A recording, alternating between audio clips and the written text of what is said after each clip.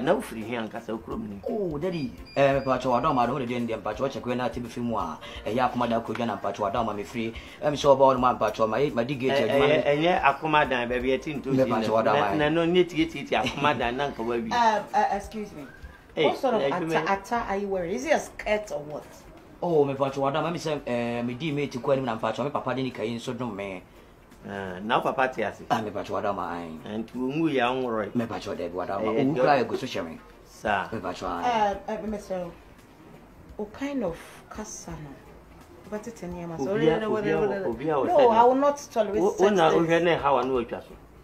If you see, yeah, and I didn't know. Oh, that's a the one. I'm a Pachuadama, I'm saying, yeah, the woman without my. You are out mine.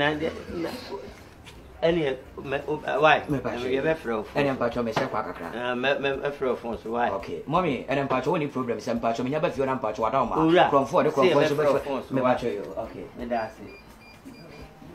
Ah, Mira, Nana de Dieni, Scotland, and I'm a fan, many of a great man.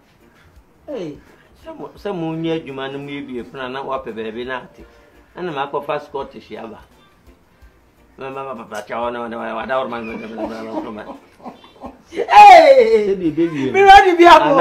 Why they have been calling Christians fake names and insulting some pastors is because of pastors like this. Could you just imagine how this man is performing magic in the church and claiming to be a pastor?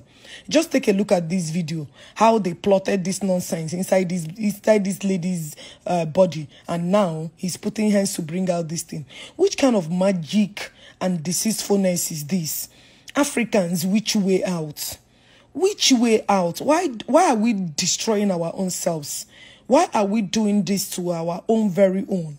Eh? This is how you're deceiving millions of people online, and some people are falling for this. Look at the kind of atrocity you are committing in the name of Jesus Christ, in the name of God, and you are perpetuating this kind of atrocity. Look at the more you look, the less you see. Please, my people, share this video for awareness, to create awareness, to tell our people all these things are fake. You know, they're using Jesus Christ's name to do all manner of atrocities. And the original pastors now, we are not going to see them as they are doing their job. Could you just imagine an atrocity happening in the name of God? Happening in the house of God? Arrow, God forbid.